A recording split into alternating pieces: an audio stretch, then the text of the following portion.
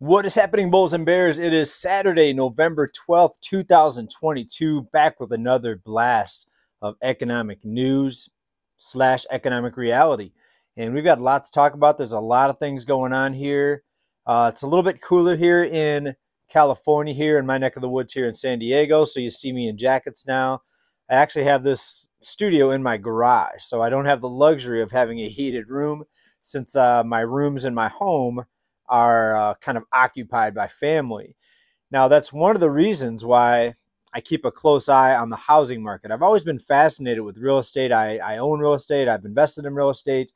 But as far as waiting for a better time to buy and waiting for home prices to come down, it's something that I'm personally keeping an eye on too, because I'm keeping an eye on it obviously for this channel, but I have a personal stake in it because I'm looking to upgrade to a bigger home because my family has outgrown the home that we're in. And hopefully I can rent out this home or whatever, maybe have to sell it, we'll see.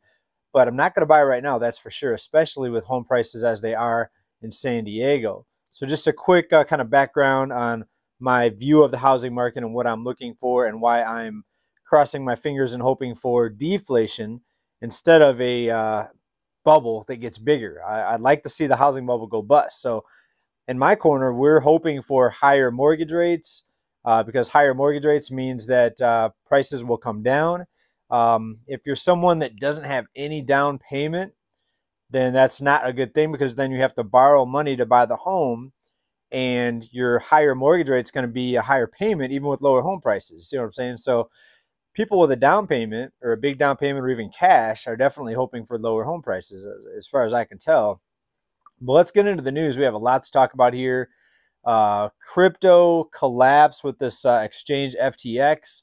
People woke up and their money was gone. We're going to talk about that. We're going to talk about Twitter bankruptcy rumors, and they're more than just rumors. We have Elon Musk out there is talking about possible bankruptcy. Is he just saying that?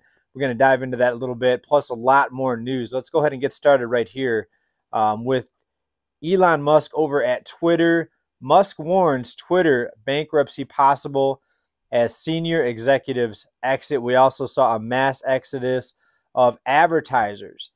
Here's the thing. Is this for real? Is he just saying that? Because with all these layoffs, what if he's putting that out there just as a way to appease people that are being laid off? So if you get laid off and then you see that the company may go bankrupt, you're not going to be as bitter. Could it be? Or, I mean, it makes sense with all these advertisers exiting the platform that could be on the table. And it's real interesting what's happening over there at Twitter. Multiple outlets talking about it here. Elon Musk reportedly said Twitter could file for bankruptcy next year. So please let me know what you think about that down in comments. It's kind of a mess over there. I don't really do a lot of posting over there. Just not something that I'm into, social media. I do it a little bit, but not much. I don't really have much time between doing the videos here and family and everything else. Now, it's been a mess. There's been reports that some of the people he fired, he wanted to call them back because he was having some problems. It's amazing to me how he can run so many companies, right? So Tesla and Twitter. Makes you wonder, what's really going on there, if there's an ulterior motive out there, behind what's happening there with that acquisition. Also, the blue check mark thing, he's charging people now for the blue check mark. It used to be if you were verified, if you were someone that was semi-famous or famous, you always got the blue check mark because you were verified as being the real person. But now basically anybody, if you pay the money, can go out and get the verification blue check mark. So pretty interesting. We'll have to keep an eye and see how that unfolds. Oh, also, before I go any further, you may notice a little bit of redness in my eyes, a lot of redness actually. I am not feeling too good today. Didn't get much sleep last night. Long story. Doesn't matter. I just want you to know that I'm not under the influence, okay? All right, but let's talk about this. Between $1 and $2 billion, this is out of CNBC, of FTX customer funds have disappeared. This is a crypto exchange. A lot of customers woke up and their money was just gone. Their investments were gone. Their cryptos were gone. Reportedly here, there was a back door to transfer billions of dollars out of this exchange. And that's why, one of the reasons why I've said hard assets. It's an insurance policy. My favorite is still silver. Have some money out of the system. Some people trust these exchanges, these crypto exchanges, more than the banks. Other people trust the big banks and credit unions, etc., more than the exchanges with crypto. FDI insurance is true, is there for you with the banks. Other security is there also with credit unions. So some people trust one more than the other. I don't trust either one of them completely. I've traded crypto, invested in crypto, not a huge stake in it. So if the exchange goes down, I'm not going to be wiped out. So that's why you hear a lot of people talk about diversify, have hard assets, have assets out of the system, whether it's cash or precious metals, something out of the system. And this is a great example of it. So a lot of people woke up to their funds being gone, their wealth, whatever it was worth, in crypto. And somebody's going to get in trouble here, but will the people get their money back? That's the big question out there that a lot of people are asking, and especially the people that woke up and saw their, values at zero in this particular exchange, FTX. So pretty amazing that could happen. But everything has risk, right? Even if you keep money at home under the mattress in a safe, the house could burn down. Somebody could come in and steal the safe. There's risk in no matter what you do. That's why you hear people like myself and other people out there you hear us say things like, this is not investment advice, and it's precisely because of stuff like this. These people lost a lot of money, and it's not just this here with FTX and this exchange going down. It's also just people getting their money just taken. Like I read a report here, a business owner got $1 million worth of crypto just wiped out of his account. I believe it was Coinbase. Coinbase is looking into it. There's no FDIC insurance. Will this person get his money back? And it's pretty scary out there. What could happen, how money can just be swiped. But that's what you have when you have a banking system and wealth, quote unquote wealth, that's based on digits on a screen somewhere. As easily as someone types in these digits, they can get taken away. They can get hacked. Other things can happen too. Glitches could happen. What if a glitch happens and you have no way to prove you had the money in there? You didn't print out the statements. And even if you did print out the statements, would the exchange, take those statements and give you your money back if something happens? See what I'm saying? So there's a lot of risk everywhere you go, everywhere you look. And it's just amazing, what's happening with the disappearance of wealth.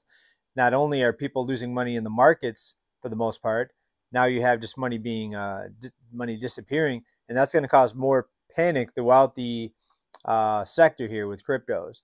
And I think we're going to see even lower prices in cryptos going forward. And who knows what's going to happen? There could be regulations that come out that say that all cryptos are illegal, right? So when you have people controlling the monetary system and putting it out there, what's legal, what's not legal, anything's on the table. They could completely make it illegal. Now, could they come and get your funds from you if they make it illegal? Well, probably not. But if they make it illegal, how much lower a price is going to crash? And even if they can't come and take it from you because it's in the digital world, is it going to be worth anything once it's made illegal? I'm not saying that's going to happen. I'm just saying that, does anyone have a guarantee that they're not going to pass some crazy law?